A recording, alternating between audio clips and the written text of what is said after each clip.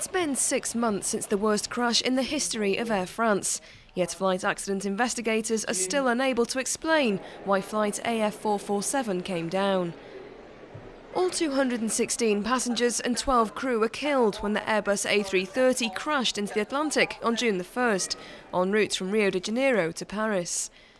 Recovery teams trawled parts of the ocean for weeks afterwards in the hope of locating the plane's black boxes, flight recorders that could hold the key to why the plane crashed in mid-flight.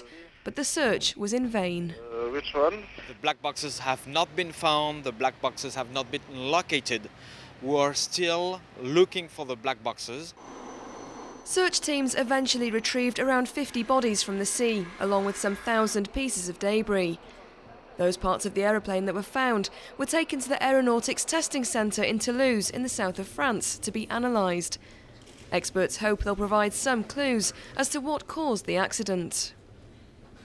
All these bits of debris which we've retrieved from the crash, we're going to try to reassemble them as they would have been on the plane to see how they fit together now. From there, we'll be able to figure out if the plane disintegrated in midair or on impact with the sea. So far, investigators are convinced that faulty speedometers or pitot tubes were a factor in the crash, but don't believe they were the only cause. French crash investigation agency, the BEA, admitted on Sunday that they're still at a loss as to why the plane went down. The lack of information and the length of time the inquiry is taking has angered the families of those who died. We don't know what happened to the plane. We don't know why it crashed.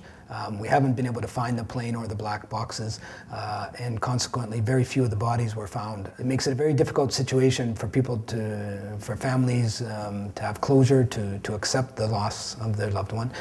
And I think many of the families suffer from this. The BEA is releasing a report on Thursday recommending that flights be tracked by satellite, meaning they can be traced even in areas without radar. The search efforts for the AF447 has been severely hampered because it went down in a blackout zone.